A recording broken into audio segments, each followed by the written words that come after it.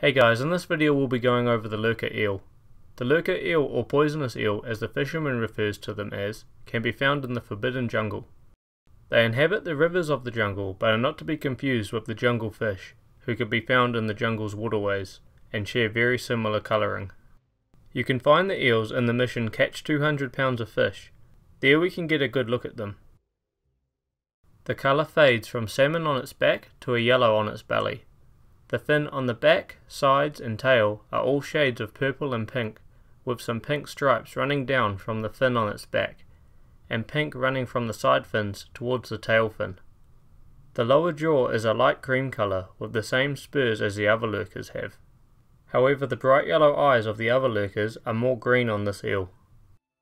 An important feature of the eel is the trail of poison it leaves behind, polluting the waters around them.